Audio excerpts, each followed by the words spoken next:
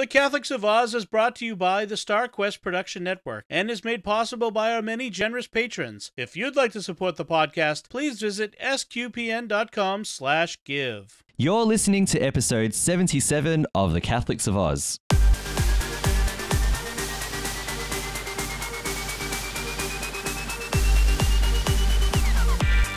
The Catholics of Oz is a show where we discuss faith, culture, and what's been happening from an Aussie perspective. Whether it's synods or science, apostolate to naps, providence or productivity, you can hear it right now on The Catholics of Oz. Hello, I'm Lindsay, Sant, and welcome to episode 77 of The Catholics of Oz, our post-Easter episode. And we're a little bit shorter in hosts today because Caroline is missing in action. She's taking a bit of a break, but I am still joined by lovely co-host, wonderful brother from another mother, Lino Saubolle. Lino, how are you today? I'm doing well, Lindsay, doing well. It's a beautiful day. It's a beautiful day. It is. A bit chilly, actually. A bit cold and then usual in Melbourne. Well, yeah. Like I keep on saying, Melbourne's always cold, but yeah, lately it's been just normal, beautiful days, warm. Yes. You know, during the day and then during the mornings, not as fresh and crisp as this morning. Yeah. And just this little side note, the only reason why I sort of woke up about 7:45 was one of our poor cats was sick on our bed. Oh, so, okay, yeah. Poor thing. One of your fur babies needed a hug. Yeah, yeah. Yeah. You know what? Okay. Oh, cool. So I would say to myself, I better get up now because if I don't, I'll get a text from Lindsay at 9 o'clock going, "Where are you?" And I'll go, "I'm still in bed. I'm still waiting." Just like that last episode we had when we started at 9, and I said I had like a Barry White voice. Yeah, that's right. You're a bit on the tired side. So tired. Yeah, so tired. You were still waking up. Still waking. You're a bit lower than. Yeah, that's right. Very baritone kind of voice. Baritone. There it is. Baritone. I think that's baritone the word I'm looking for. Yeah. That's right. Yeah. So we thought today we'd have a bit of a casual episode. It's post Easter for us at this point. It's a week since the Easter since Easter season began. We're in the Easter season now. He's risen, by the way. There you go. Yep. Yeah. Hey. Yeah. And so we thought, like we do every year after Easter, we'd have a bit more of a relaxed episode, celebrate, have a bit more of a casual conversation, and we'll still have a few topics to talk about, but just keep it relaxed and enjoy a little bit. So wherever you are listening, relax, enjoy, get your favorite cup of tea or coffee or whatever beverage it is that you enjoy and a snack and sit down and enjoy with us. Exactly. Before we continue though, if you're new to the Catholics of Oz, welcome. You've joined us for a much more relaxed episode than usual. You can subscribe to the show on Apple Podcasts, Google Play, Stitcher, TuneIn, or your favorite podcast player. Don't forget to give us a 5-star rating and some positive feedback so that we can hear from you and reach new people, which is what we love to do. Don't forget that SQPN also hosts The Catholics of Oz on YouTube, as well as all of its other shows. You can subscribe there. And don't forget to hit the bell to get notifications when new episodes of this show and all of the other wonderful shows on the network are released. If you are a fan or if you've never heard of this show, Jimmy Akin's Mysterious World, I've been watching on YouTube lately. They've started adding some really cool graphics and explainers and little figures that, there's little Doms and Jimmys that walk in and out and hold signs and do things. So yeah, it's a bit of fun to watch. So yeah. So Lino, let's get this show on the road. How was Easter? How did your Easter go? Actually, very good, actually. Yeah. Holy Week, I believe, and I may have mentioned this in many other episodes, is find it more special and spiritual for myself than Christmas. Christmas is it's Christmas season. It's an amazing season for us. Yeah. But knowing that our Lord Jesus died and rose again. Yeah. He has risen, throughout his crucifixion. It still spellbinds me. Yeah, it's amazing. And just did the family thing. I think it probably the same with you, Lids, where we had Christmas. Sorry, it feels like Christmas the way we do the family thing, isn't it? Yeah, I know. Well, that's it. Yeah, before we know it will be Christmas. But we had so we had lunch with Bernie's side of the family. Yep. And we had dinner with my side of the family, with my brother and my mum and the sister-in-law and the nieces and nephews. Yeah. So it was an awesome day. It was an awesome, beautiful day actually. Yeah. Was it raining? Oh, I can't remember. No, Easter Sunday was actually perfect. It was like comparable to a beautiful spring day. It was actually a bit warm actually. Yeah. And it's funny because it was probably the last warm day before the cold weather. The cold weather came in. Yeah. So now we've had a few rainy days. We've had some overcast days, and then we've settled at the moment on these sunny but cool days. That's where we are at the moment. Yeah. But it's certainly cooler in the evenings and the mornings now. Yeah, but Easter Sunday was glorious. In fact, the whole of from Good Friday to Easter, the weather was perfect. Wow, yeah, it was perfect. Yeah, It's usually we were ready to waiting to get our umbrellas and coats out and everything. But I was like, oh no, well, not even a jumper. Oh yeah, sometimes a jumper. Yeah. But yeah, it was good. Well, that's what I said to Jerry, who's a good friend as well. After Stations of the Cross on Friday morning, I said to Jared. Said, gee, normally wear jackets and jumpers and umbrellas, possibly. Yeah, because we do it outside at our parish. A lot of parishes do this too. You do it outside.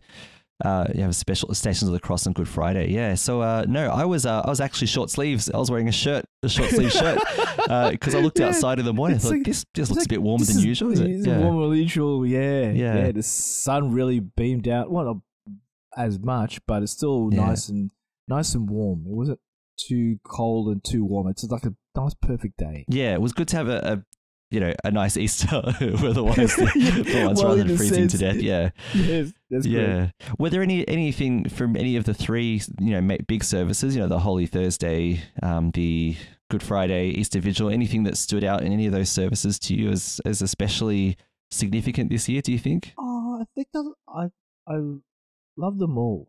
I did love the washing of the 12 disciples that we've sort of I think all of us have agreed on that choosing the 12 disciples didn't have to be all male. Look, we're going to have a lot of chat on Discord about this. I understand, but last year because of COVID, it's correct, Lindsay, Father Michael chose our families. Yeah. So last year we had because of COVID, basically the washing of the feet. The instruction in Melbourne was that you don't need to do it. Or in fact, don't do it because of COVID restrictions. So Father Michael, who's now our previous parish priest, so we've gone through two Father Michaels now. We're up to Father John now. So Father Michael thought he would do something symbolic at that time where he had families. So we had, for example, a husband and wife, parent and child and parent, what is it? Grandparents and these different, aunties and nieces and nephews, just different combinations of family who washed each other's feet. And, and he didn't have to do that, but he wanted the symbolism of service, still, Jesus had, do you know what I've done to you? I've given you an example. To follow as well, to wash the feet of others. So he was trying to talk about this, give this idea of one of the places where you can wash feet is in your families. The service. If you want to start service, start at home. Start where you've got people around you can serve right now. You don't need to, start by going out. There is service you can do outside of your family, but the first one is here. So it was very powerful. It was very powerfully symbolic. It was. What I loved about it was did they alternate? So if it was a mother and son, the son will wash the mother's feet and the mother will wash the son's feet. Yeah, they switched around. Basically. And I love that. I was really moved in a sense of seeing that. And so I think this year was just a lot of different people. Young, old, middle-aged like us, Lindsay. Well, you are 40 now, aren't you? I am. People like us. That's good. I can say that now. Actually, I was asked to have my feet washed, and I that because the person who called said, we can, would you like to do it, or would you like your son to do it? And I said my son straight away. That was an easy one. I've done it. I've had it several times because we had a thing where in years past, I'm talking about like years, maybe before our last parish priest, it gets really confusing trying to do the chronology of our parish now, especially when you've had a priest that who's had a 3-year term. But anyway, in the past, essentially what was happening was sort of the same people were being chosen, and we have this thing, and and I love our parish. I'm not knocking it, but sometimes things set in where it's just easier to have the same people do the same thing over and over again, and we could see it wasn't healthy. It wasn't necessarily good, because it kind of set the impression that there were particular people that had particular things, and this isn't like controversial. I'm not getting into it's not parish politics. It's just a mindset that had set in that wasn't bad, but also wasn't good either. So because it wasn't involving everyone. So it started in conversation to talk about how can we change the tradition of the parish, because it was a parish tradition, to have the same people. How can we change it so that more people are involved? So that was the first step that we had. And then the thing about we had, so you mentioned, it was, we've had women having their feet washed for the first time this year. I don't think it's so controversial really anymore. And the reason I say that is two things. One, so again, it was another tradition that our parish had where it was only men, and that needed to slowly, and carefully be changed. And when I say carefully, in a way that people understood why the change was happening, not just why was the changes happening? Not just hey, we've suddenly become feminists. Let's wash women's feet. That's not what it was at all. Yes, that's right. It's there was a reason why the change is, and which hopefully we can make people understand why the change is. Yeah, but we're not trying to totally change the church. It's just the way, you know what I mean, Lindsay? It's just the message we want to bring out is that everyone is part of the church. That's right. Yeah. The people of God. Yeah. Everyone is. Exactly. Yeah. Exactly. Yeah. Yeah, so we had a discussion in the parish, in some parts of the parish, about Pope Francis's, about his direction. He's the one who made the change. I think it was 2016. I think it was or something. 15, 16. I could be. I don't know. Anyway, some historian can come along and correct that for me. Anyway, it was a while ago. It was years ago. But he made the change. So again, not because of feminist principles or anything like that, but the idea is that everyone who is baptized is in the service of God. Our baptisms are the same. And so when we say the people of God, we're talking, the document says it can be men, it can be women, it can be priests, deacons, sisters, consecrated persons, whatever it might be. Lay people with special responsibilities, whatever is appropriate in that, in the context of that parish setting. So, and the thing is, some people were a bit worried that people may get upset, but no one batted an eyelid, to be honest. No one. Well, exactly. No one really, no one arced up or said anything. And I think people understood. And in fact, the women who were asked to do it, it was beautiful seeing them up there. None of them refused and said, no, I can't do it. I'm not a male or anything like that. And it, oh, wow. Yeah. And it really, where we're going with washing women's feet is that, again, all of us are in the service of God. All of us, our baptism is the same. My baptism is the same as my wife's baptism, or whatever it might be. We're all called to serve God. We all are marked from our baptism. We are all marked with the sign of Christ.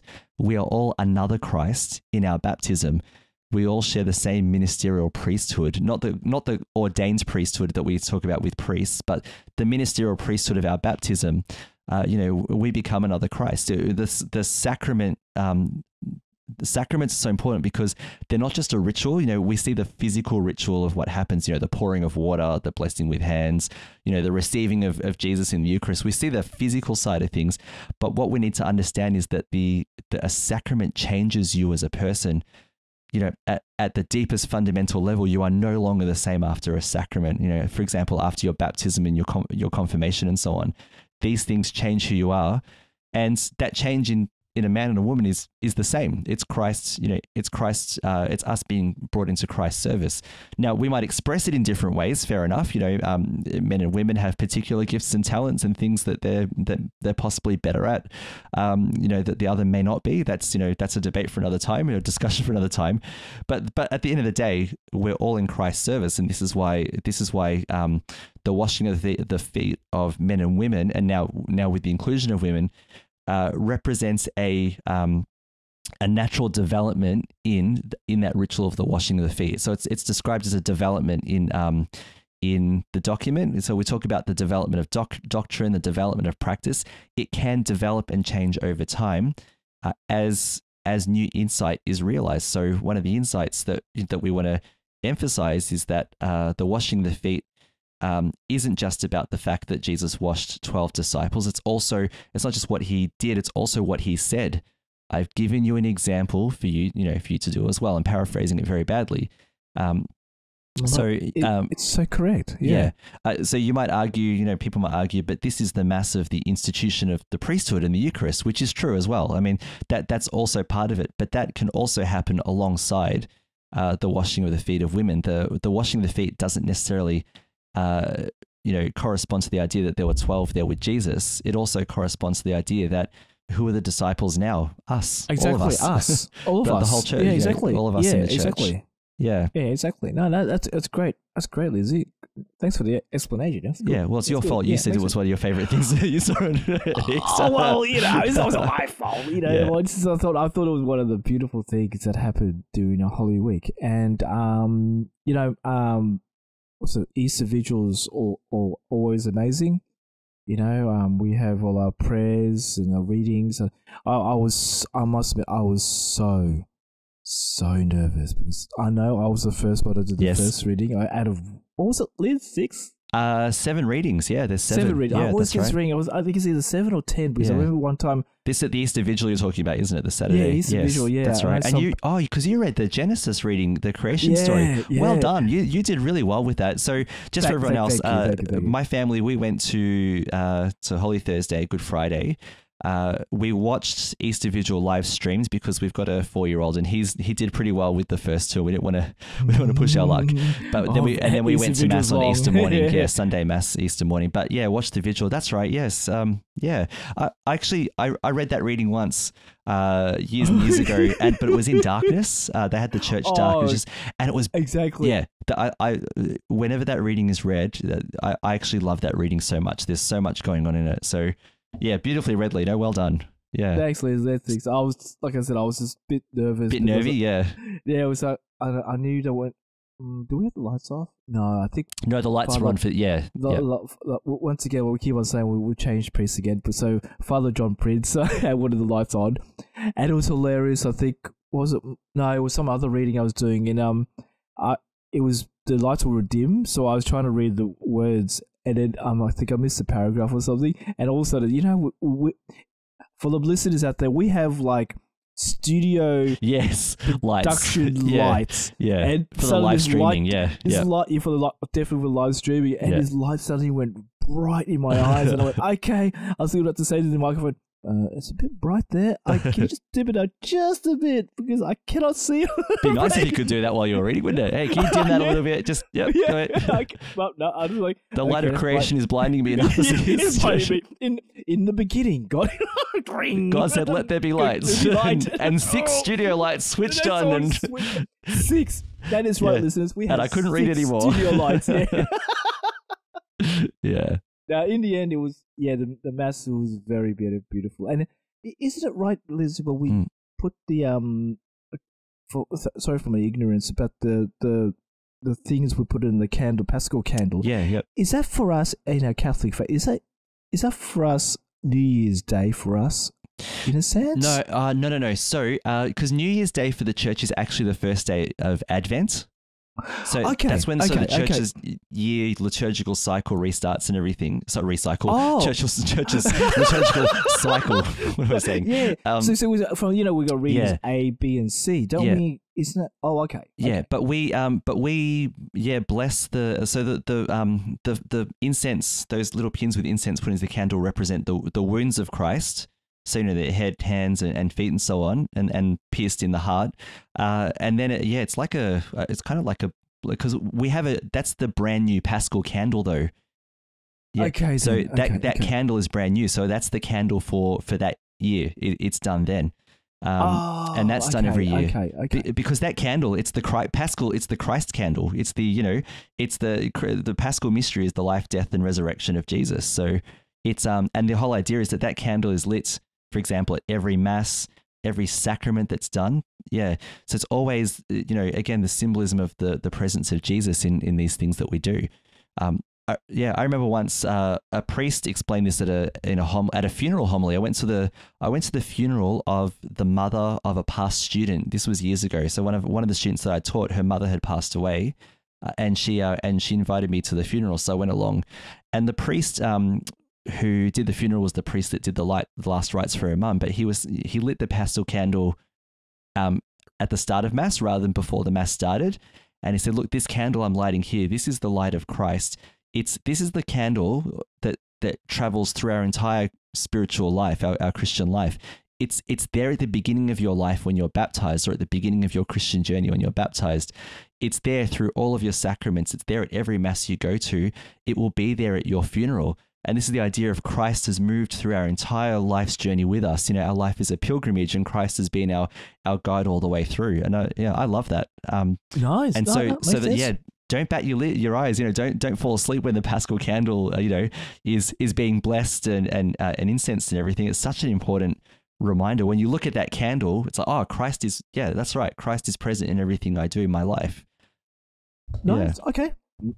So you got me going off another tangent, Lino. It's a sort of tangent. This is all right. Yeah, it's beautiful though. Yeah. One thing. Yourself, Lindsay? I was going to say one thing. It was kind of a discovery, actually. It was something I found out by accident. So discovery. Yeah. Great show anyway. But anyway, it's a different discovery. That's a different rant. That's a different rant. Yeah, this is a discovery I like. Anyway, so basically on Holy Thursday, I was just flicking through some different Catholic articles and different sites, to see what, people come up with different reflections every year. So it's nice to find different things. This is the one that stood out to me, and I'll put it in the show notes. It was called How to Do the Seven Churches Visitation, and what is it anyway? So there's a custom, I didn't even know this existed, but the Altar of Repose, right? So when the Blessed Sacrament is taken out of the church, not exposed even, it's just put into another tabernacle outside the church in a different location. So, okay. Yeah, okay. So this year it was done in our small hall, which was interesting because there were so many people, but that's different altogether. Yeah. But the thing is, the Altar of Repose was it's always beautiful, but this year it was exceptional, the way it was set up. And I don't know if you saw it, but there was this red carpet with the lights along the side, and then just this beautiful setup with the way it was done. It was if anything, that really enhanced the sacredness of it this year. It was beautiful. However, there's a tradition in the church that I didn't know of where people will do a pilgrimage on Holy Thursday night and visit 7 Holy Thursday night. Holy Thursday night, yeah. And they'll visit 7 altars of repose. I was going to say that the way around. They'll visit 7 altars of repose, and it was really interesting. So I might just quickly share some notes from this article. It's very, very short. But this person said, I was a junior in high school the first time I heard of the 7 churches visitation. A friend had asked, want to come with us for the 7 churches tomorrow? And my mum said, there's room in our car for you and your sister. Come with you for what now? I asked, this person said. And the person said, what, you've never heard of this? You've never heard of the 7 churches visitation? Now, Lino, I'm 40 years old, and this year is the first year I've ever heard of it myself. I've never heard of it. Yeah, and Dad sort of is usually on the ball. He didn't never, and all my parents and everyone. Wow, okay, this is great. Yeah, but it's a simple idea.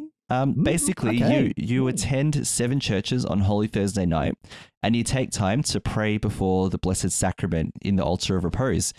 So basically, my understanding is that it's the Stations of the Cross. You do 2 stations at each church. So you'll start, you might start with your own parish and you'll do the first 2 stations. Then you'll go to another parish and pray 2 other stations at the next Blessed Sacrament. And then you go on and on and on. Yeah. So it's a tradition that apparently started in Rome.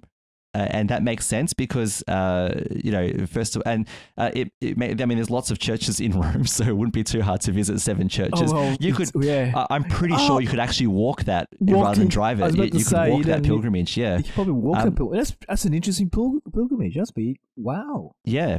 And so, and that's pretty much what people do. So it's doing a little bit of an extra devotional. Now, I don't reckon I could do it at the moment with my youngest. We've got to get my youngest child home. But I reckon sometime when I'm a little bit older, I actually want to have a go and trying this out. It sounds like a beautiful devotion. 7 churches here, bro. Yeah. We got a Holy Family. In Devi Hills. Yeah, in Devi Hills, 2 in Dandenong. 2 in Dandenong, that's right. Hampton Park. You could go to Hampton Park. Then you could move on to Narre Warren. You could go as far as Berwick and you're set. We could actually...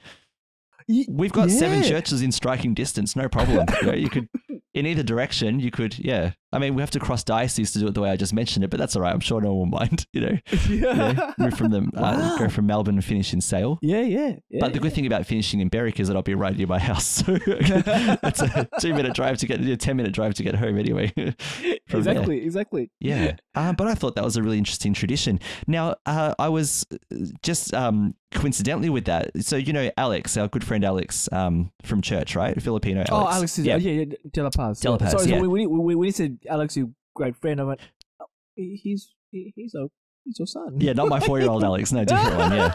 Yes. Actually, 4-year-old Alex gets confused when I say, look, his name is Alex too. And he's like, no, you can't have more than one Alex, Yeah. After the Holy Thursday Mass and the Altar of Repose and everything, we were having a chat with him. He came to say hello to us while we were just staying in our little group and chatting. And I said, so I'd read about this thing today about the 7 churches. He goes, yeah, we do that every year. And he was about to head off and do his 7 churches visit that night. I'm like, really? Wow. He goes, yeah. He said, you have to be a little bit fast because we don't know what time the churches are going to close. They don't all stay open until midnight. So he goes, you go in. They spend about 5 minutes and then move on. To the next one. They're already doing it. So I wonder, it seems like he seems to know people that do it as well. So he's doing well. Maybe we can ask him how his need his map schedule. Map or schedules. Show me your Google Maps. How did he go? Oh wow. Yeah, definitely. Yep. So anyway, I thought that was an interesting tradition, and I'd be interested if anyone who's listening has done it before and tell us about it and tell us how you do it. The article says it'd be more difficult in, say, a rural diocese where the next church might be another hour. It would take hours and hours to do. But certainly right here in the suburbs and close to the city, there's churches galore. So it's certainly something that's possible to do. So that's an interesting devotional. Yeah. Yep. Something else I wanted to mention was Pope Francis's Easter homily, his Easter Vigil Saturday homily. Now, I'm not going to go through the whole thing, but I will put a link in our show notes. But there's 2 paragraphs I just wanted to emphasize as part of his focus. So he talks about the women who were the first witnesses to the empty tomb. And he says one of the things that they do is that they heard. In second place, the women heard. After they had seen the empty tomb, the 2 men in dazzling garments said to them, "Why do you look for the living among the dead? He is not here, but has risen." We do, and so Pope Francis says, we do well to listen to those words and to repeat them. He is not here. Whenever we think we have understood everything there is to know about God, and we pigeonhole him with our own ideas and categories, let's repeat to ourselves, he is not here. Whenever we seek him only in times of emotion, so often passing, and moments of need, only to set him aside and forget him for the rest of our daily life and decisions, let us repeat, he is not here. And whenever we think we can imprison him in our words, in our formulas, in our customary way of thinking and acting, and neglect to seek him in the darkest corners of life, where there are people who weep, who struggle, suffer, and hope, let us repeat, he is not here. And he says, may we too hear the question of the women, why do you look for the living among the dead? We cannot celebrate Easter if we continue to be dead, if we remain prisoners of the past, if in our lives we lack the courage to let ourselves be forgotten by God who forgives everything, the courage to change, to break with the works of evil, to decide for Jesus and his love, if we continue to reduce faith to a talisman, making God a lovely memory from times past, instead of encountering him today as the living God who desires to change us and to change our world, a Christianity that seeks the Lord among the ruins of the past and encloses him in the tomb of habit is a Christianity without Easter. Yet the Lord is risen. Let us not tarry among the tombs, but run to find him, the living one. Nor may we be afraid to seek him also in the faces of our brothers and sisters, in the stories of those who hope and dream, in the pain of those who suffer. God is there. And I thought that was a beautiful reflection. There's a lot more that he says, and there are other things as well. But I was thinking as I read that about the story of Jesus and the woman at the well. And she criticizes Jesus. He says, you give me a drink and whatever. And she's like, you, a Jew, asking me this, and she says, our ancestors worshipped on this mountain, because it's Jacob's well. She says, our ancestors worshipped on this mountain. And now you tell us that we can only worship at the temple. And because she was a Samaritan, she couldn't go to the temple because the Jews and Samaritans hated each other. And she's saying, look at you, this superior thing. But Jesus says to her, I'm telling you that a time will come when people will worship in spirit and in truth. And what he was saying is the presence of God isn't restricted just to the temple worship.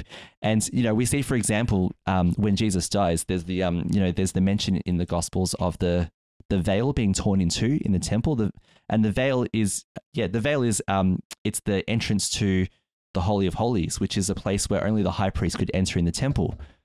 And what Jesus was saying is that this holiness of the Holy of Holies is actually everywhere. And his death is a reminder of that. And we'll look at his ascension later on, when we get to Ascension Sunday. His ascension is the idea, or the belief, I should say, not just the idea, it's the belief that actually God is everywhere. He ascends to his Father not to disappear from us, but so we know that his presence is everywhere. That he's present, that he's present in our lives. We are all holiness. We are all his. We are all doing his acts of holiness by praying and doing acts and so on. So we're witnesses to that holiness, and we're doers of that holiness as well. So, yeah. So I thought I liked Pope Francis's words. Stop looking for God in things that are dead. Stop telling yourself that your past defines you. God forgives you. God is ready to forgive you. Stop reducing Easter to a formula where I have to do this, and this. And if I do this formula, God will love me. God is not there. That's what he's saying. Yeah. God is dynamic. God is a lover. God loves us. And let's, instead of reducing Christianity to and Easter to a formula, let's just understand the simple thing that, that God created us, and in that creation gave us a dignity. Jesus came to show us the way to God. He doubled down and died for that because that's what happened to him. And then he rose from the dead and said, hey, follow me. I'm here with you. Now follow me. And that life with God is what we're meant to be living, not a formula. So exactly. So I thought that was great. Nice. Yeah. So that was a great reflection there. Yeah. Yeah. So any other Easter tidbits that you want to, how was your calorie count on Easter Sunday? It wasn't too bad. Yeah. It wasn't too bad. I think I slightly slowed down because, like you go to two families, yeah? Yes. And you go, maybe I should slow down. Yeah, yes. Slow down on this one because sometimes there are some families where they have a particular mother-in-law. Yes. And you look at the food and you think, Lord have mercy. And then that person goes, you're not going to finish it, are you? And you go, you think no, I want to eat it. Yes. I want to eat it just to make her happy. You're not going to finish your third course? Oh my goodness me. Yeah, even though the first and second were just as big as the third one. I was like, oh my goodness me. I've been to, not many, but I have been to a few dinners. One was an Italian dinner, one was a Maltese dinner in Malta. Oh my goodness me, Lindsay. Yeah, where, my goodness, it's like, and I make the same mistake, where, they give you the first course, and you're like, this is really good, and you finish, and they're like, oh, now I've got more. It's like, okay, I'm gonna work my way through this, and it's like I've made it, and now I've got more. I'm like, oh wow, it's like 3 dinners in one, and then there's dessert. Exactly. Yeah. And then also it's not only dessert. it's little tidbits afterwards after the dessert, like little fruits and, biscuits and cream. I mean, not cream. Oh yeah, cream and cheese, and you go, oh my goodness me. Yeah. Oh. Now I know where this soul man came rolling home. Definitely rolling home. Yeah. Or trying to drive home before falling asleep. Yeah. I think one time I ate so much I went, oh, I feel so comfortable. Yeah. No, wake up. Keep on driving. Yeah. In the time when I've had these big meals that have almost given me a heart attack, though, one thing I have noticed, one thing that's been consistent with these people is their generosity, though. And I feel like it's, I don't know if that's the tradition, but I feel like it's linked to the fact that they also have generous hearts. Not that they have to do it because the pressure is culturally I have to do it. Maybe that does happen as well. But at least the people that, we've gone to these meals for, with surprise meals, maybe you want to call them, but they're just overwhelmingly generous people. Exactly. And when you think about it, I mean, a typical meal doesn't, if that's what they were doing for their guests, there's a big cost to that as well. If you think about, making a pasta dish, Lindsay, then making a meat dish, then making this dish and making a soup and making dessert, there's a lot of time goes in. That's hours and hours, that goes into that. It's more money than you normally spend on a typical, evening, like dinner that you'd have. So there's a lot of generosity, I guess, that's linked to that too. Yeah. Definitely. Look, and also you got a lot of people to feed. And true. We're not Jesus, where he just make, was it 5 loaves of fish into feed 1,000? So but it does feel like that when you're eating. Oh yeah, you're eating, and it's like it does. I'm just eating for 1,000 people. Yes, But it's so great during that season, and it was funny is when you sit on the news of all the other seafood. People trying to get there way before. Yeah, there's a crazy rush, isn't there, for seafood at Easter time? Yeah. Yes. And then after Easter it's like a Black Friday sale, but seafood. Well, it's seafood. Yeah, Seafood Friday. So you try to get all your ingredients and meals and everything ready to prep for Good Friday, for Easter. For Easter Sunday, and maybe later on Easter Monday. It depends on how we want it. Yeah. And speaking of that, I think one thing for us all to remember is that Easter isn't over after Easter Sunday, Easter Monday. I keep on saying that too. Easter is a season, and that's what I love about it, is that the Easter joy, where, let's carry that. So, celebrate Easter in your churches and everything, but then take the joy out. And share that joy how you can. We can't thump people with Bibles in our workplaces or whatever. You know what I mean? But exactly. I know that's a terrible expression, but I guess but let there be after Lent, of the challenges of Lent, the sacrifices and the difficulties that brings along. Let there be a visible joy that people see in us. Visible joy, and because when we go back into life now, with me in my particular circumstances, the Easter is always school holidays. So, and I'm a teacher, so there's a bit of a break associated with Easter, usually speaking, and then I'll go back to work, and that's where the challenges begin, because work is very busy, and work can be evenings quite often, or more often than I like to admit. And then on top of that, there's my master's studies, which makes it very uniquely challenging as well. But in that time, my challenge is to let there be something joyful associated with my character, during this Easter season, because one of the marks of Christianity, of the presence of the Spirit, is our joy, is the spirit of joy. So that's one of the things to remember is to keep the Easter season going as where we can. And as much as we can, and not to be artificially joyful, but to be genuinely joyful where you can too. Exactly. Yeah. Exactly. Yeah.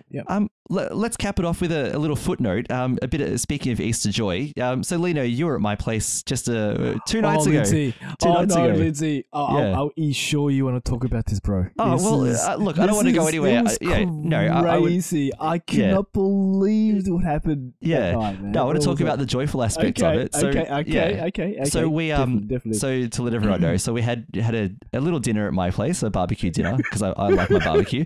But beautiful. But what Lindsay. Awesome. Yeah, what we normally do in term 1 holidays, if we can, is there's a family, there's a Samoan family in our church that we love, that we're very close to, all of us. So you are, your wife Bernadette, my wife Isabel, and then Jared and Priscilla as well. We're very close to this family. We've known them. We've known them since they've had how many children? 7 children. Eight, is it now? Yeah, 8. I forgot now. Oh gosh! But more than a few. But the thing is, we've known this family since from their first children who are grown adults to the twin boys that came along and are grown adults, and all the way through. And we love them. Like we genuinely love them. They genuinely love us, and they the father of that family, Peter, has been a mentor to Yumi and Jared. In a lot of ways. We used to go and have a bit of guitar practice at the, for when we used to all be in the choir together. I can feel my fingertips hurting right now, Lindsay. Well, guitar practice would go till 3 in the morning. 3 in the morning on a Thursday night. And this is way before I bought my new guitar. And I was using Peter. Well, sorry, can I mention his name, Peter? Yeah, you can mention Peter. It's all right. Yeah, Peter's guitar. Yeah. And if for all those musos who probably know, is when the string is so far away from the fret that you have to press down. It puts holes in your fingers, yeah. I was practicing, and actually, I think it really, helped me with my guitar playing, because it really, exercised my fingers to press further down. And when I bought my new guitar, I was like, oh my gosh, this is so easy. But it was just like conditioning. That's what I'm trying to find a way. It conditioned my fingers, but it was like, he really taught us how to play, and it was all those nights. It was like 2 or 3 o'clock in the morning. Yeah, because we'd practice all the songs, and then we'd just be talking for the 3 of us. And I'd have uni the next day. Jared would have uni. You'd have work, and we'd somehow manage to get through the next day. Exactly. I was fine. But this was every Thursday for about 5 or 6 years, wasn't it? 6 years. Yes. Yeah, and he had work the next day, but we'd all just be talking into the night, and Carmen, his wife, she'd be joining us and talking and. Yeah, but anyway, the point is, so unfortunately they couldn't come this time because we were ready to go, like everything was ready, they were going to come, and then their house was struck by COVID. Sadly, not a lot of COVID, but they did have to go into isolation. So that was sad that we couldn't see them. So we'll organize another time, but we'd also organised Father Michael Shadbolt. So this is 2 Father Michaels ago. This gets very confusing trying to talk about which Father Michael is. It is confusing for our listeners, it says, but it should be okay. This Father Michael is the retired Father Michael. So he retired in 2018. 18. Sort of the end of 2018, and then we had our new Father Michael in 2019. So they had a changeover at that time. So he's retired now, but still active. He does one mass. He does the Sunday masses at a local parish and some of the morning masses there. So he's sort of like an assistant retired priest. So sometimes he's busy in retirement. He was talking about, but we hadn't seen him in a while. So we happened to bump into him. He visited our parish to help a children's ministry there. There was like a children's retreat that he was involved in with some other lay leaders as well. So we happened to bump into him. We thought, we need to catch up. So we, sometimes you say, let's catch up, and you never do. We actually did. We got, we're like, we're not going to let this go. Yeah. So it was, it was just beautiful to have him there. So we had a barbecue dinner together. And normally, he was saying that 9 o'clock is his bedtime, and he stayed till about almost 10 p.m. Wow. And 10 p.m., we were just talking. Yeah. We're just chatting. Yeah. Just chatting. So, so we had a good laugh because, as you know, he and I traded some barbs. That was good, and only in the friendliest sense. There was nothing, No. Yeah. So there was a particular thing that we were talking about that he and I might have a bit of a disagreement on. But the thing is, again, what was beautiful about it? Last year, in one of our podcasts, I did an episode on the church's synod on synodality, right? And he also brought up synodality that evening as well, not in a disagreeing sense, but he was like, synodality is where we can talk and we can listen to each other, and he wants to see the Church of Melbourne really take on synodality, because he was mentioning some issues that he had with some things, but we won't go into that. Yeah. Okay, and I happen to disagree with him on those issues. But you know what? It was a beautiful practice of synodality because we could disagree, and it only increased, I think, our love for each other, of all the people in that room that night, our appreciation for each other. It was true Christian synodality in that sense, because we didn't leave going, I'm glad he's God now. Thank God. that was so hard to talk to him. It was nothing like that at all. It was great. No. You know, he got pretty passionate. You know, I tried to temper my passion a bit, but you know, but he got pretty passionate about the issue. We talked and Maltese passion. Maltese passion. Lindsay. But wow. it was never, at no point in that evening was there any negativity towards the people, you know, towards each other at all. It was and I loved that. I loved it so much, and I was actually sad when he left, because you know it had just been such a beautiful evening with him and with all of us together. Yeah, and there was lots of laughter as well, you know, in all this. You know, we had a good laugh, and you know, and just poking fun at each other. And you know what?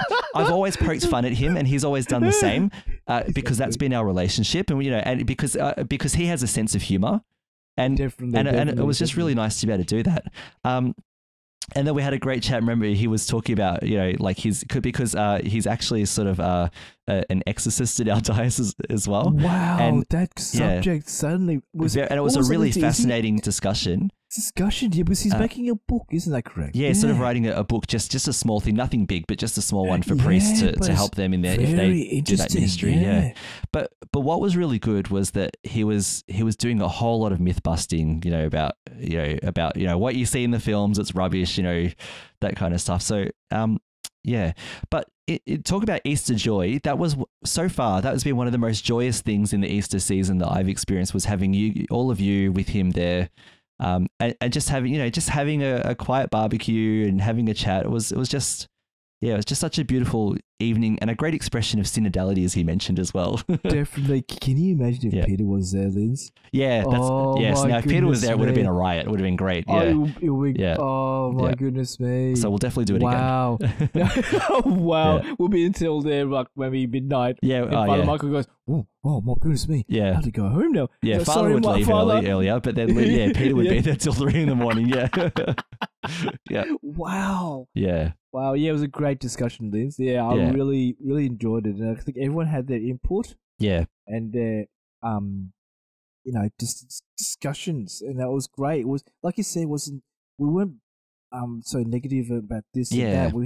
We had a say in what we wanted to say. Yeah, but then we just sort of listened and just conversed about it. Yeah, it was joyful, and that's joyful, it. There was a lot of listening, you know, exactly. a lot of appreciation for the other. Exactly. It's not all those, you see all those politicians in those, whatever they're called, trying to pull the rug out and, you know, trying to have a go at each other. It goes, we don't want to listen to you having a go at your opposition. We want to see your policies, but that's different. You know what I mean? It's just, and you know, we are in election season here in Australia, gosh. and a lot of it already has just been good old character assassination. You know, how to not dialogue. It's the opposite of synodality. Exactly. I keep on saying, give us your policies. Give us what your plan is. Not go at the other person. Blah blah blah. It's always Yeah, but it was great to have that discussion last night, Liz. Last night was not 2 nights ago. 2 nights ago. Wow, it's just 2 nights ago. Oh my goodness me, time flies so fast. Yeah, at time of recording 2 nights ago, anyway. Yes. All right. Well, let's roll up. If anyone else has any stories about their own Easter joy or about their own Easter, we'd love to. Yeah, on Discord, I posted about Easter and said if you've got any photos. And one user, JFaz, shared some of the photos from their parish, and that was awesome. I loved seeing Mount those. Waverley, because we sometimes drive past that on the way to Bernadette's brother's place in Box Hill. And what's the name of that parish? Holy Family. Holy Family, yeah. So it's like, another one. It's a rival. That's a rival. Yeah, we like to think we're the better Holy Family, but there's that's nonsense too. Synodality. Yeah. We still love you, Holy Family, Mount Waverley. Yeah. So so thanks for sharing that too. So let's we always talk about a bit of science, and we haven't got Caroline. So let's have a go at this. Oh no. Yeah. So I shared an article with Caroline. I said, Caroline, this would be a great one for you to talk about, one day.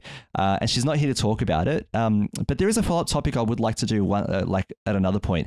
However, this topic is called 5 failed alternatives to the Big Bang Theory and why they didn't work. And I thought this was fascinating because the Big Bang Theory is awesome. All right. It's just, this sort of this explanation of how everything came to be. And what I like about this is, there were alternatives too. What else did? It's the curiosity in me and this is what the thing is. I'm not a scientist, but I'm definitely a science enthusiast, and I love the curiosity and the answers that science provides to some of the mysteries of the universe and how things, are and came to be from a scientific standpoint. So there were alternatives to the Big Bang Theory that existed too, like competing theories that were logical and just as legitimate. But obviously there were developments in science which obviously debunked them. Basically, that they couldn't be. They couldn't be possible in light of an expanding universe. So I've got a link to the article in the show notes from space.com, one of my favorite science websites. But essentially, first of all, the Big Bang Theory, what is it? Now, it doesn't mention this article, but also props to Father Georges Lemaitre, and I don't know if I'm saying that properly, the Belgian Catholic priest who actually came up with this theory that would become what we know as the Big Bang Theory. So people need to know that a Catholic priest actually contributed to what we popularly call the Big Bang Theory now. So he was a contemporary of Albert Einstein. And this was the follow-up I was saying before. I'll have to push Caroline to do a topic just on him, and his contributions to the Big Bang Theory. But that's for another day. The Big Bang Theory itself is the explanation for how the universe began 13.8 billion years ago. So it's a scientific explanation for that. Yep. So it's quite old. Yep. It's the leading explanation, and although it is, there were some alternatives. So just first of all, there are sort of a list of of maybe 5 or 6 points about what the Big Bang Theory is to understand it. So here are 3 assumptions, first of all, that scientists make about the universe and their observations of it.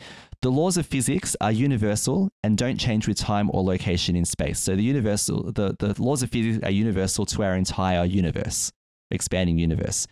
The universe is homogeneous, so roughly the same in every direction, though not necessarily in all of time. And there's a reason for that. We'll talk about that later, maybe. We'll see how we go. And the other thing also, an assumption is humans don't observe the universe from a privileged location such as the very center. So our solar system is not in the center of our universe. It's actually kind of, yeah. So, and in fact, our galaxy is not in the center. Yeah. So we're not in a privileged place to observe the universe itself. So when applied to Einstein's equations, these assumptions indicate that the universe has several properties. So, that Einstein came up with a theory of relativity and so on, which was proven just over a decade or under a decade ago. I'm not 100% sure when it was. Me too. When Einstein did it. You know what I love? Caroline yeah, exactly. Sorry. Hey. What I love is when we're not sure, we'll get Caroline to explain that to us. Exactly. So anyway, Einstein's equations tell us the following. The universe is continually expanding. So our universe is expanding, growing. Another one is that the universe emerged from a hot, dense state at some infinite time in the past. The lightest elements, hydrogen and helium, were created in the first moments of the universe, and a background of microwave radiation fills the entire universe. And that's really important because this microwave radiation is actually one of the reasons for debunking some of the other alternatives to the Big Bang Theory. So, Lino, you ready for some alternatives? Oh, okay. Here we go. One of the alternatives was that the universe is eternal. So before the Big Bang Theory, the consensus amongst scientists was that the universe just was, always has been, and it's always existed the way that it's existed. Simple as that. And so there might have been a creation event at some point in the distant past. However, pretty much the universe simply exists as it has and always will exist the same way. So it says here, sure, stars occasionally blew up and the random comet appeared, but on the whole, the universe simply was. It was one great cosmic tapestry that, at large scales at least, remained unchanged for eternity. So that was the eternal universe theory. However, that was debunked when Edwin Hubble, a really significant astronomer, discovered the expansion of the universe. So he kind of discovered this expanding universe. So this discovery immediately threw a wrench in the idea of the eternal universe. Now, speaking of Edwin Hubble discovering the expanding universe, Georges Lemaitre was also part of that, but Edwin Hubble tends to be credited. So what is it, that international union that decides the planets and how many planets there are, and unfortunately decided that Pluto is not a planet. Thinking about Star Trek. Sorry about that. No, not the United Federation of Planets. However, that's a different one. They renamed the theory the Hubble-Lemaitre theory as well. So that's something to note as well. Good. So, however, the eternal universe doesn't work. Evidence shows that we live in a dynamic, evolving universe. So it's not just in a steady, static state as they had thought it had been. So the steady state universe is another theory. So even with the realization that the universe is expanding, many astronomers were still resistant to the concept of the Big Bang. The biggest contender in the early 20th century was a theory called the steady state model, and this was proposed by astronomer Fred Hoyle. In this model, the universe is expanding, but there's always new matter appearing in the void to replace it. So according to that theory, the cosmos does get bigger, but the density stays the same, thus rescuing the general themes of the eternal universe. So what Hoyle was trying to do was say, all right, the universe is expanding. He was clearly into the eternal universe idea, but instead of eternal, now that we know the universe is expanding, it's still sort of steady and unchanging, because as the universe expands, where there was a void outside the universe, matter just falls into place there. So we can say it's steady state, and that kind of, in a way, saves the universal, the eternal universe theory in a sense. However, it says here, it came to a screeching halt with two major observations. One is quasars, and the other one is this microwave background radiation, or CMB, as I talked about before. Quasars are intensely bright sources of radio emissions found exclusively in the distant universe, and the cosmic microwave background is a source of radiation that surrounds us on all sides. It sounds like the Force, doesn't it? So in the Big Bang picture, these are easy to explain. The light comes from the earlier epoch in cosmic history when things were different.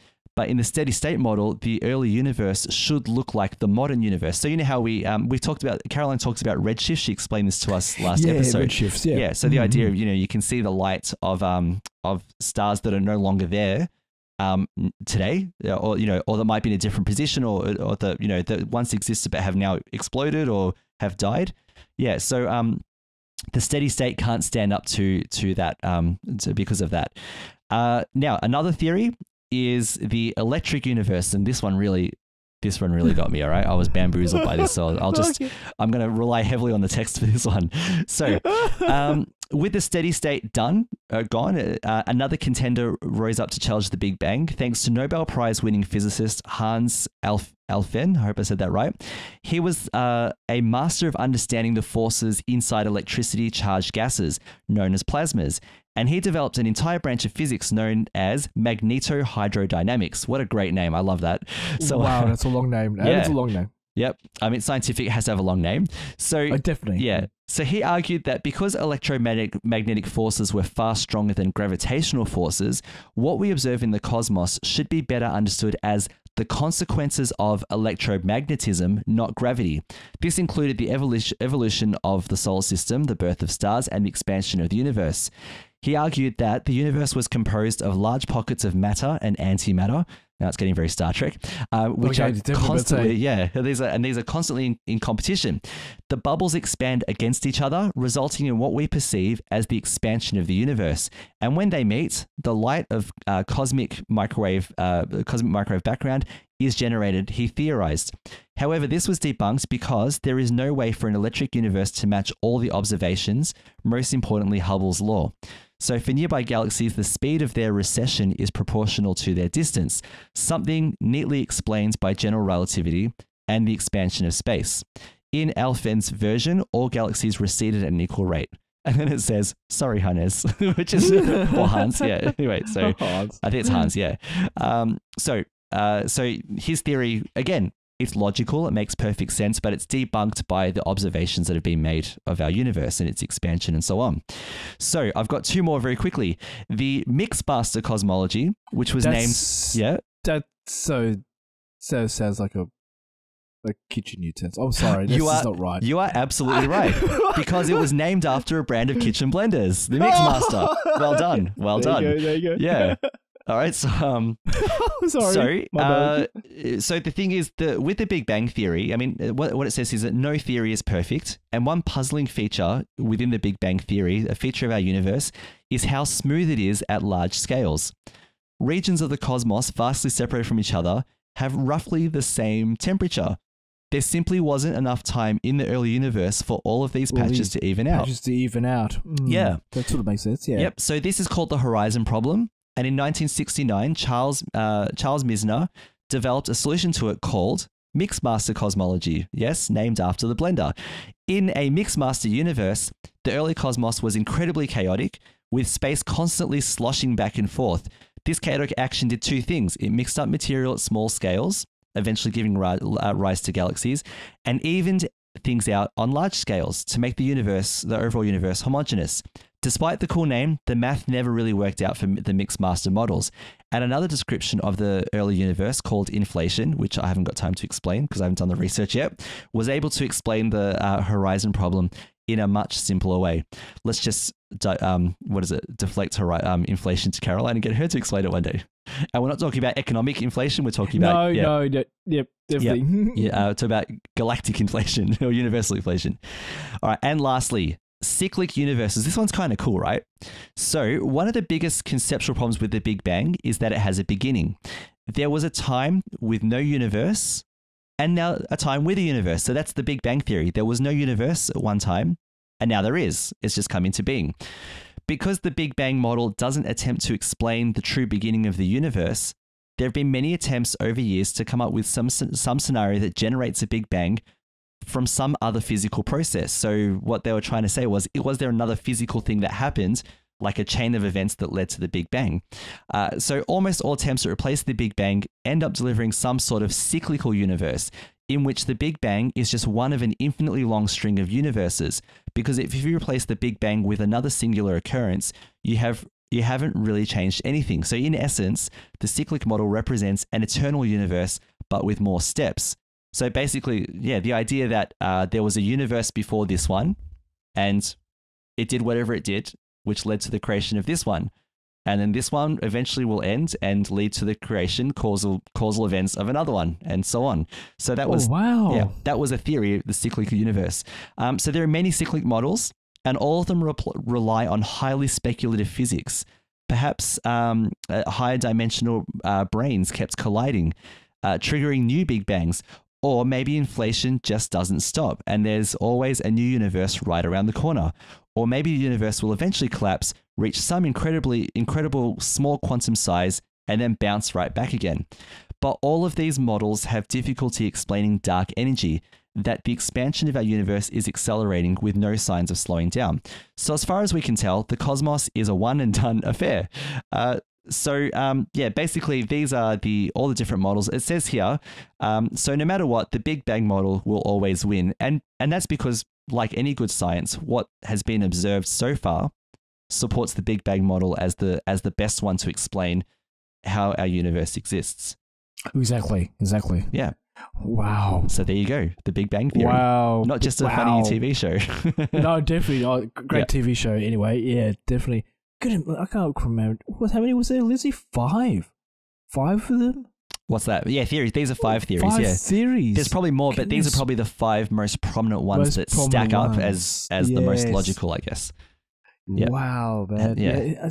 Just blows my mind. I was thinking that, of course, there are other universes out there, and they'll take us hundreds of years to be able to explore them.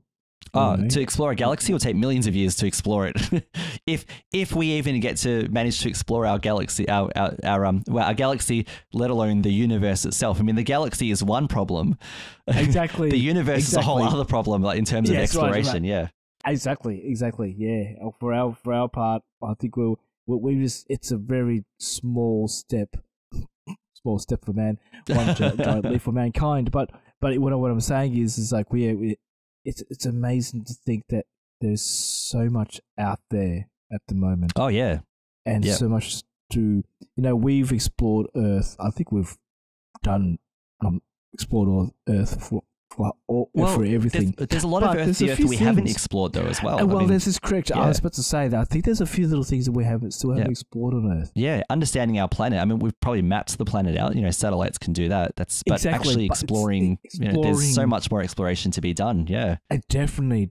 Let alone the solar system. Let alone the moon, for example. Well, exactly.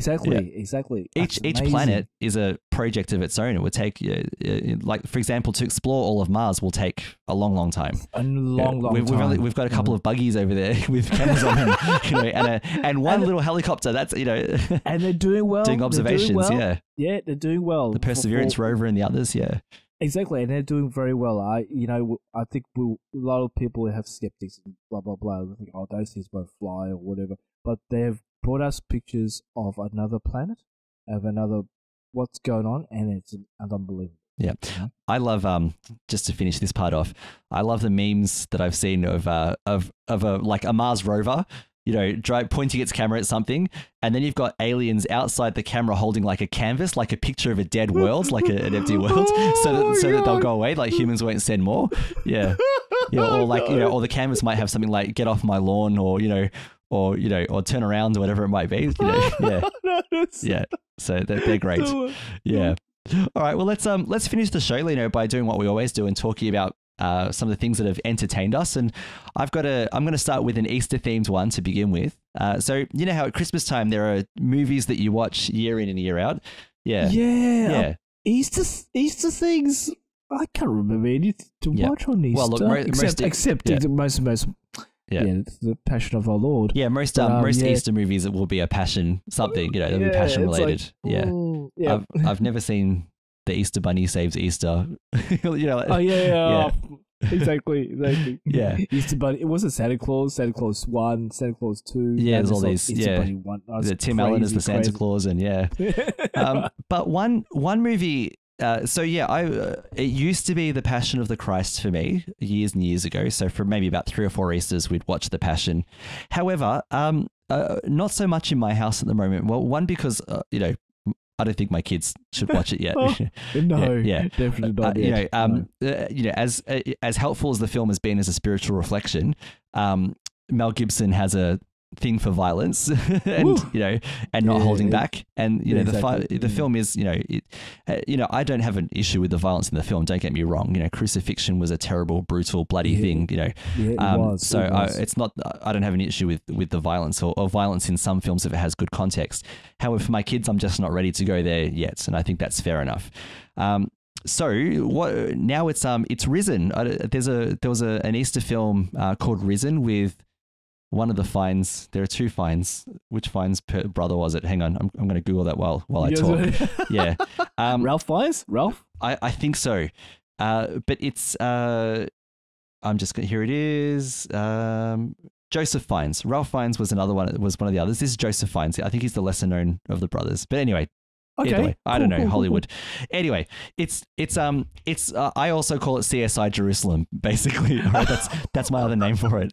So yeah, because what happens in this film, it's like a story that's on top of the gospel stories. So the writers of the film have tried to put together this narrative of what happened in the days following Jesus's crucifixion and resurrection appearances. So it's from the point of view of I think Clavius was his name, a Roman soldier, who's got a bit of rank, and the theme is that he's looking for peace. He's lived a life of war, so conquering for Rome. In the opening scenes, he fights against Barabbas's zealot. So Barabbas has been freed, so he fights against Barabbas's zealots, and some of his men are killed and people are injured, and he ends up executing Barabbas. So that's all just made up interesting story stuff. Yeah. And he's looking for peace all, throughout the film. And then he's shocked because he's sent by Pilate to the crucifixion because things are getting a bit out of hand. And he's sent to sort of control the crowds and keep things calm. And he sees Jesus on the cross. So, dying on the cross and so on, or not dying, but, but having already died. And then there's this whole thing about how Jesus' body isn't found in the tomb, and the Jewish leadership are concerned that some of the followers of Jesus have stolen his body to invent the myth that Jesus has risen from the dead. And so they want the Romans to find Jesus's body or find out who stole it, and then and so they can debunk this resurrection talk that's going on, this rising from the dead. So Clavius is, given the task by Pilate to find the body, but he does an investigation. So he goes to the tomb, he investigates, he finds the bottle of wine that the two Roman soldiers drunk and, before they ran away scared, again, this is, there's a lot of narrative going on that's been sort of added into the story. He looks at the ropes and sees the ropes around the tomb that secured the tomb were split, rather than cut, they exploded. There's all this strange stuff's going on, and then he gets a lead because he starts interrogating followers of Jesus. Anyone who talks about the resurrection of Jesus is brought to him for an interrogation. And yes. He manages to get one of the apostles, and there's this scene I kind of like now where he goes, he breaks this apostle down. I forgot which one it is now, but he breaks this apostle down by saying, do you know how bad crucifixion is? Nails going into the wrist, and he tells you how terrible it is, and your leader would have asphyxiated and all this kind of stuff. And so this follower is on the floor, head down, like he's been broken by these words, and then and he goes, so if you want to leave, just tell me where the followers of this Jesus person is. Tell me where his followers are, and I'll let you go. And so he goes up to Clavius in his ear and he goes, we're everywhere, which is kind of cool. I like, kind of like that. And then he leaves. He walks out smiling, happy, whatever else,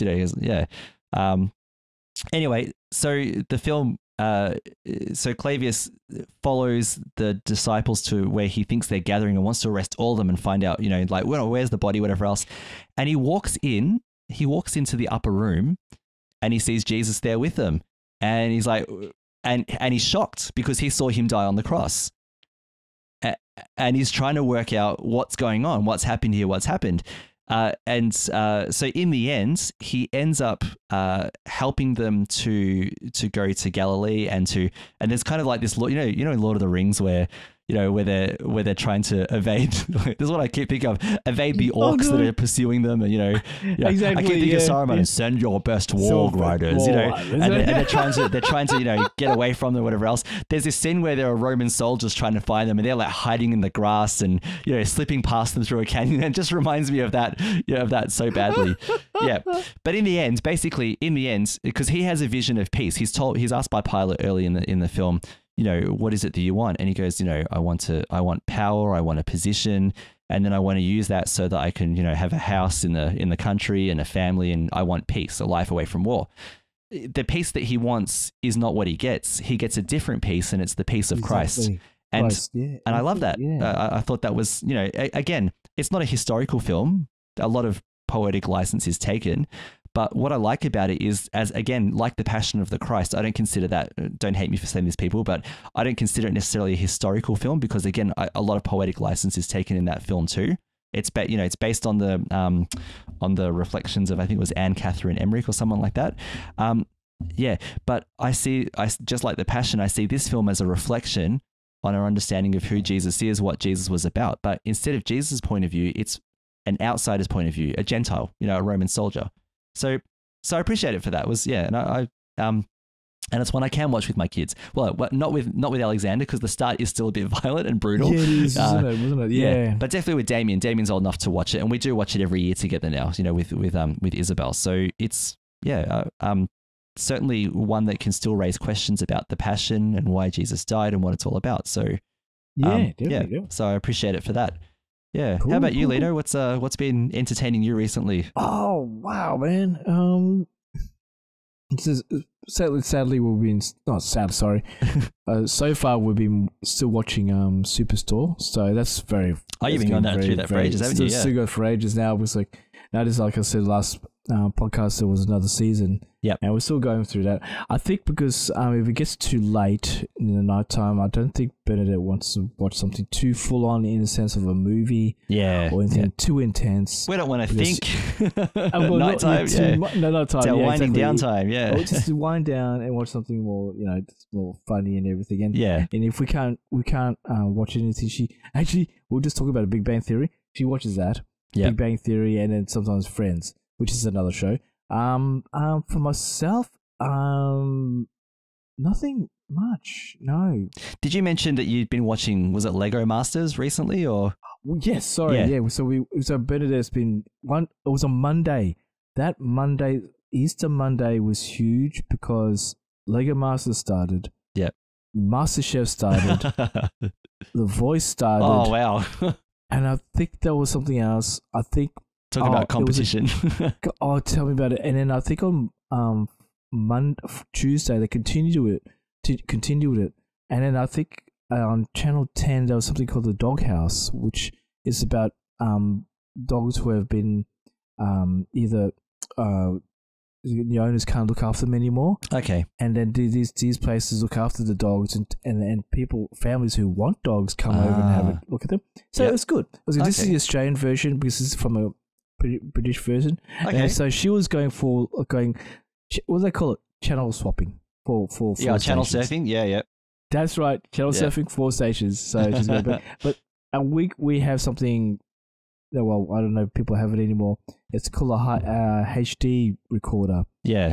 Let's say it's like the good old VCR days, but VHS days. But it records on the hard drive. And we used to record the shows on the hard drive so we can catch up. Yeah. Now the word "catch up" is now be taken. Yeah. So it's we could just sometimes could catch up on the iPad or on the computer. Yeah. They catch up on the shows, and that's how we do it now. So we used to record all these shows on the hard drive and just catch up on what was going on. But I don't know. I'm gonna have to plug that thing out now. I don't know what I'm gonna do with it anymore. Yeah. But yeah, that's what I mean. It's crazy. It's like without my Monday, like I kept saying, it was 4 shows in one. I can hear it. I think I was playing.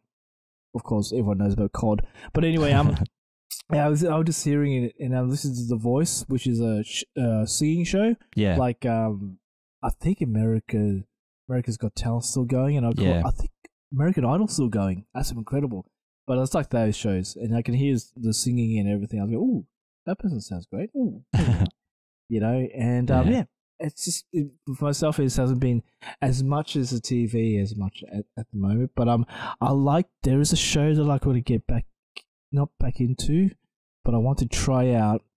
And if anyone wants to chat about it on Discord, please let me know how Bridgerton is, because I saw the second season of it. Yeah, and I don't know, Lindsay, is Isabel still into that sort of? She likes those dramas. Yeah, I haven't seen it before. No, I don't know much about it, because the thing is, I get a bit sorry everyone. I get a bit bored by those kinds of shows. Yeah, I mean, it needs, unless Bridgerton has phases or something, I'm just not gonna, and transporters. So okay. Look, I'm not big into those sort of dramas and everything. Yeah, I haven't seen it. Isabel has mentioned it, but I don't think she's watched it yet. Yeah, because there's a second season now, and right. Wait a minute, I think it was the first season before, and that went crazy on social media. Blah, yes, blah, blah, I remember everyone was talking about it, but it wasn't enough to make me go, I really want to watch this. I know, but this second one was interesting. Yeah, true. Yeah. The second one was interesting, and I go, okay, this is an interesting concept. But I thought maybe something different than, I know we love our sci-fi. We're still catching up on Star Trek. Mm-hmm. Still watching Star Trek Picard. Yep. Yeah, we still got. Been watching the Halo series. I'll say more about that in another episode, though. All good. Yeah, and I was still considering watching Bosch. You were talking about Lindsay on Amazon. You must. So I was considering it, but I was thinking, well, I understand where Bernadette's coming from. She wants to finish the season like that. She doesn't want to chip and change because she wants to know where the storyline is. And also, we still have to watch. Oh my goodness, I think I sort of said it before. Blacklist is still going. Yeah, so that's a long series. I haven't seen any Blacklist. I've heard, again, another one I've heard about, but haven't seen. But again, people have said, this is a good series, so I might have to give it a go. Yeah. Any phases in Blacklist? No, transporters. No more transporters. This is about actually full on modern warfare. But anyway, that's something else. That's something else. Yeah. Cool. All right, well, let's wrap it up. This, you know what? It's the two of us, and it's gone longer than when we have the three of us in the episode. I think it was because when we were at the start, we were just talking about Easter. Because we're so casual. It's our casual episode, so we're just relaxed, and it's going to get longer than our conversation with Father Michael on Thursday night. So cash. It's so cash. Yeah. So let's wrap it up there. So first of all, I want to thank all of you for joining us for episode 77 of the Catholics of Oz. And as usual, we would love to thank some patrons for supporting the network. So today we'd like to thank Gregory S, Melissa P, Greg C, Elizabeth M, and Travis Z. Because of them, shows like the Catholics of Oz and all the other great shows on SQPN are possible. And if you'd like to join them, you can donate at sqpn.com/give. Also, we'd like to know your thoughts on the topics we've discussed. We've certainly had a lot to talk about today. Wow. So lots of topics. Wow. So so Big Bang Theory, guys, please. Wow. Explain the Big Bang Theory, please. I reckon the Let's Science channel, when it goes up there, there'll be some. It's gonna explode. There's been some great people on Discord who've given us some great science. Yeah. So cool. Yeah. So anything like that, if you'd like to, please. Have you done the seven churches pilgrimage? Tell us about that. Ooh. I'd love to know your experience. I'm really fascinated by that. So I'd like to know. Yeah. And while you're looking at our show notes at sqpn.com/Oz, also head to sqpn.com/Discord and join our Discord channel and chat with us. You know what? One thing I've noticed is that a lot of people have been saying how positive it is. It's a great, so that they've been on some other Discords or some other, in some other places online, and it tends to be quite negative, the usual kind of, it can be a bit toxic out there. I can understand. But the rules have been set up that our Discord, that, no conflicts, put the appropriate topics in the appropriate channels, and generally it's been very positive, which has been really nice to see. I've enjoyed, sometimes I lurk, sometimes I join in, just seeing what people are talking about. So it's a beautiful community. So if you'd like to join us, please do, and make yourself known and say hello. There's the Let's Science and the Catholics of Oz channels there if you want to throw some comments that way or anywhere else. But also you can find us on Facebook at facebook.com/StarQuestMedia or on Twitter at SQPN. And there's also the Catholics of Oz Facebook page, facebook.com/Catholics of Oz, spelled OZ. And you can reach us by email at catholicsofoz@sqpn.com. Lino, thank you so much for being on this casual, a little bit longer than usual episode today. So cash. Thank you very much, Lindsay. Oh, goodness me. Wow. Easter's over, but not in the way that we know. Yep. The Easter celebration is over, the Mass, but the Easter season continues. It continues for us. Yes. Hope everyone goes well and stay safe and God bless. Thanks, Lindsay. Thank you, Lino. And once again, I'm Lindsay Sant, and thank you for listening to this casual Easter season episode of the Catholics of Oz on StarQuest.